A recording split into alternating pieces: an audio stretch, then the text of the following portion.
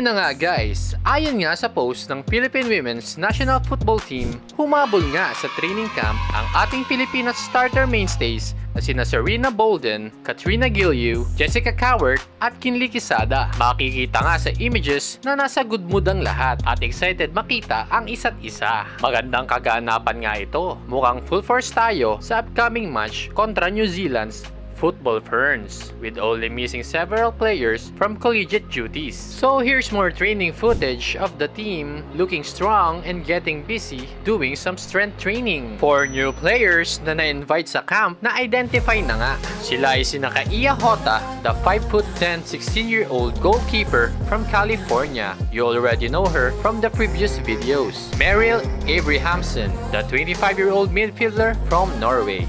Kababayan nga ito ni Inday Sara. Naglalaro si Meryll sa top division of Norway's league. Impressive nga, samantala si Sara ay sa 3rd division. Reinna Bonta, a 5'7" defender from Alameda, California. She is currently playing for Yale University. Fun fact, she is also an aspiring filmmaker. Check out her documentary Lahi, an ode to her lola. Reinna Gabriel, a 5'7" midfielder/forward from Menifee, California. The 19-year-old is currently playing for Cornell University in the Ivy League. So the two Reinas are competing in the same league. Ano nga ba kalakas ang Football Ferns and why I think Filipinas has a chance on beating them? Let's overanalyze. Factor A, ranked 22nd in the world. I think their ranking is a bit overinflated kasi naman mahina naman talaga ang kalaban nila sa FIFA Oceania with the likes of Fiji, Samoa, Tahiti, Tonga, and so forth. Alam nyo ba na hindi pa nananalo ang New Zealand ngayong taong 2022? They only had draws against Czech Republic and Wales. Yung Wales nga, tinalo sila ng Ireland 1-0.